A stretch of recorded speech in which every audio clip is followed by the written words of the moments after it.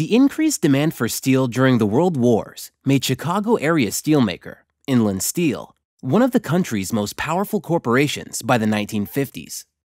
To celebrate their success, the company hired Chicago architecture firm Skidmore, Owings & Merrill to design a new Inland Steel headquarters in the center of Chicago's downtown. Unlike speculative buildings, corporate headquarters are lavish advertisements for the residing company. They create an identity as part of the function of a headquarters with impressive facades, opulent lobbies, and posh executive offices. Since Inland Steel's growth centered on advances in steel properties during World War II, the corporate headquarters was to showcase steel and other post-war technologies. Improvements in steel enabled Skidmore, Owings & Merrill to use a clear-span construction. 14 exterior columns support the entire building, and suspended between these ribs are 60-foot girders that support each floor.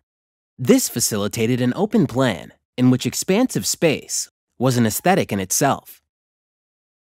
To preserve this open plan, elevators and utilities were placed in a 25-story windowless tower, adjacent to the 19-story main office building.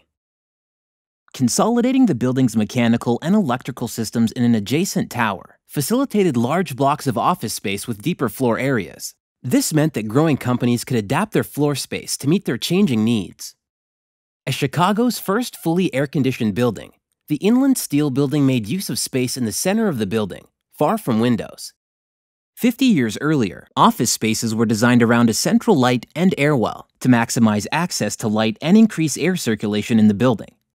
Air conditioning eliminated the need for these light and air wells and created 15% more rentable space in the mid-20th century commercial buildings.